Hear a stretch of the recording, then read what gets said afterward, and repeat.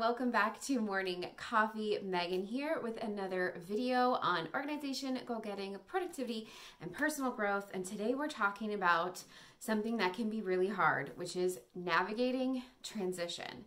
We will be transitioning into different phases of our lives every season, every year for the rest of our lives. And so today I wanted to share a great resource for you on how to prepare yourself for success during a transition.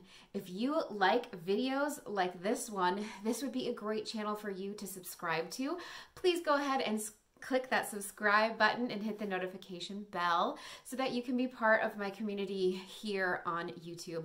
I have a goal to start our channel here with 1,000 subscribers here in 2020.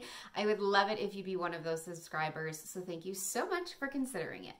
Let's get into the tips about talking about transition. So I started thinking about transition because, as you are all well aware, depending on when you listen to this, is that the COVID-19 pandemic has been hitting our world. And we've been in quarantine for the last 2.5 months or so.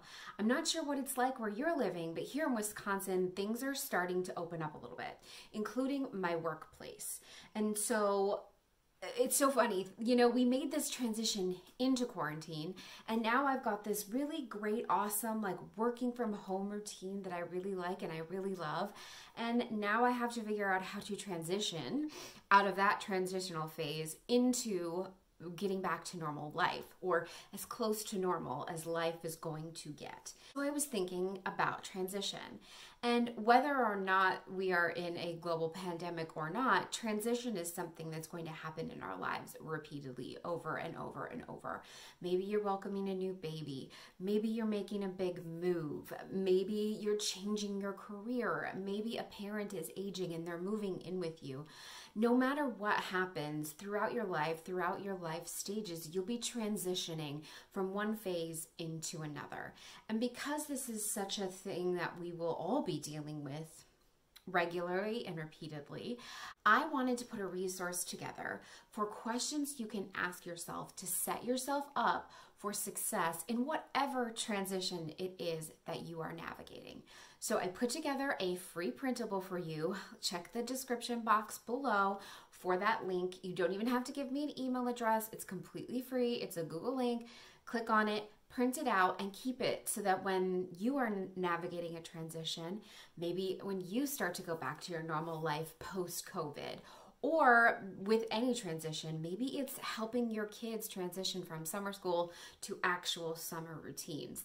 I feel like there's a lot of transition happening for everyone out there, and so this printable is the perfect resource for you to work through how you're going to set yourself up for success in whatever that transition might be.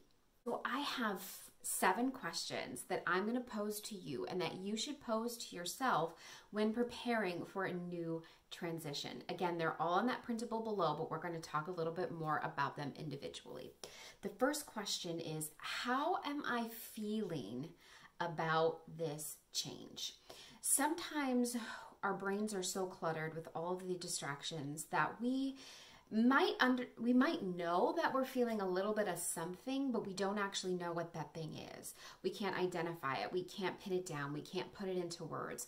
And something as simple as asking yourself the question, how am I feeling, can get you started on the right path towards changing whatever those feelings might be. If they're negative, or if they're positive, grabbing hold onto those and using them for energy and motivation to navigate the transition. So when I think about going back to work post-COVID-19, I'm actually feeling a little anxious about it. I'm feeling a little bit of nervousness about the pace of my life intensifying again. The one positive about the quarantine was that it made our lives simpler, right? It eliminated my commute. It cleared things off of our calendar. I got to spend more quality time at home with my husband, which is something that I love. And so now going back into normal life or having my life pick up again, all of those things are coming back in. And I'm feeling a little bit nervous about how I'm gonna feel with that life picking up, with the pace of that life picking up again.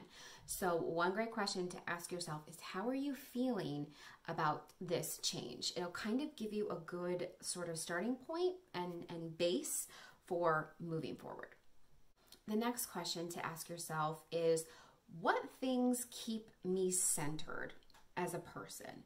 What things keep my life centered? So when you think about the rhythm of your everyday life, what are the things that sort of keep you grounded? What are the things that kind of keep things moving along smoothly? So when I think about the things that keep me centered on a daily basis, I think like, okay, I plan my day the night before. I get out my planner, I identify my top 3 things, I kind of lay out what my day looks like. That helps me every single day. Practices like my start to day journal and stuff like that also helps me stay in a rhythm of being productive and happy and make me feel like I'm centered. And beyond the things that kind of help me set my mindset, there are things that just keep my life running, right? Like meal planning, getting my groceries, doing laundry, keeping the house clean. These sort of like logistical pieces that are like the building blocks for actually making your life work. Taking the time to kind of identify those like anchors is a great way to help you focus on making sure those things happen, right? I know that I'll feel completely crazy if I don't have groceries in the house, or I know that I'll feel all out of sorts if I'm not looking at my planner. Kind of identifying those key things that keep you anchored will help you focus on making sure those things happen. When you have those building blocks in place, navigating a new transition and a new season is that much easier. Another great question to ask yourself is reflecting on the season that you're kind of in right now. Reflecting on what things about this season were fantastic that I want to hang on to. So for example, when I'm thinking about moving on from, working at home, there were a couple of things that I really loved about that season. I got out and walked more often in my neighborhood. I got more reading done. I had more creative time. And those are all things I loved about my season. And though it may not look the same going into the next phase of my life,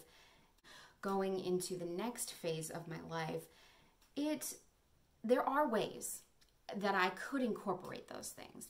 Taking the time to reflect on what's been working super well for you in the last couple of months can help you maybe pick out a few things that you want to incorporate into the next season of your life so you don't lose them. A lot of planning your life has to do with really analyzing what's important to me, what's working for me, what's been bringing me joy, and how do I do more of that? So that's what this question really helps you answer. While you are brainstorming these things, it's important to identify obstacles that you can see coming your way, right? I know that my work schedule is going to mean that I won't be home at 5 p.m. I will likely be commuting back from work home, and that's normally when I would walk. So I know that that's a roadblock. I know that's coming. And so I need to figure out a strategy to circumvent that. Identifying the obstacles that are going to come your way is probably the biggest thing that you can do to set yourself up for success in whatever challenge you might be facing next. Because things will happen, right? Like life happens, things happen, things get in the way. And if you don't set yourself up with a plan B or a plan C ahead of time, you're gonna run into issues and you're gonna feel like giving up. Instead of putting all these roadblocks in your way, know that they might be coming and write down some strategies that you can use to circumvent those obstacles so that you can keep moving forward with what you want.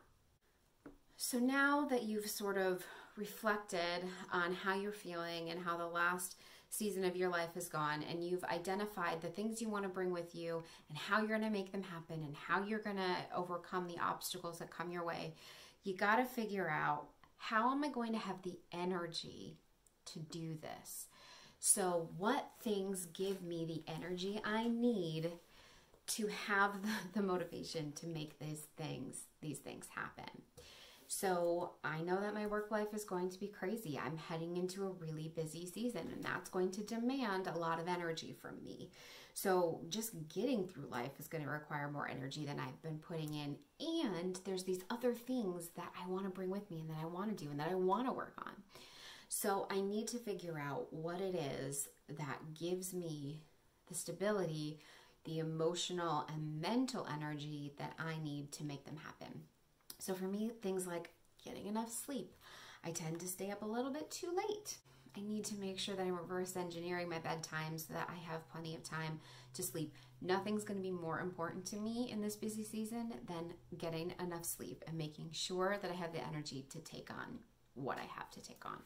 So that is another question you can ask yourself. What do I need to do so that I have the energy to tackle these things? Lastly, the most important thing that you can do when you're reflecting on anything, the most actionable thing that you need to do is identify a list of action steps that you're going to take. So you've just spent all of this time thinking about this transition so you can be intentional about being successful, but all of the thought doesn't actually make things happen, right? Action makes things happen. So at the very bottom of the prompt, at the very bottom of the printable, identify some key actions that you can take to make all of those things happen. So for me, one of my action steps is every week I will plan out when I'm cooking. I know that meals and meal planning and having food is something that keeps my life running smoothly, and with my new work schedule, I might have to use my crock pot more, or make meals at night, or make meals in the morning so that they're ready for dinner time. So one of my action steps was to add to my weekly reflection every week to plan out my cooking and my meal times. That is something tangible and actionable that I can do that will actually move me towards navigating this season smoothly. So that's the most important thing that you can do after you're done reflecting, is pick actionable items that you can do to set yourself up for success. Transition can be really hard, and transition can be messy if you don't set yourself up with some intentional thoughts and actions and steps to move forward. Doesn't mean that the transition is going to be perfect. It doesn't mean that every day is going to go wonderfully and be easy and all of that, but it means that I'm giving myself the best chance I possibly can to make the transition as smooth as I can. I'm doing what I can to help myself, right? Your life is already hard. Don't make it any harder. Do the things you need to do to set yourself up with success. I mean, nobody pictures the best version of themselves or the best version of their lives as someone who's running around crazy, stressed out, trying to figure things out, always feeling pulled in a million different directions. Nobody wants that for their lives, right? You don't want that for the last season you're in, and you don't want that for the season that you're coming into. And so spending some time to be intentional about those things is definitely a worthwhile investment of your time and your energy. Make sure you check out the description box below with the link to that printable so that you can help yourself navigate through whatever transition you're working through. And thank you so much for watching. I really appreciate it. I hope you guys have a great rest of your day. I'll see you again for another video on Sunday and Wednesday. Thanks so much for watching.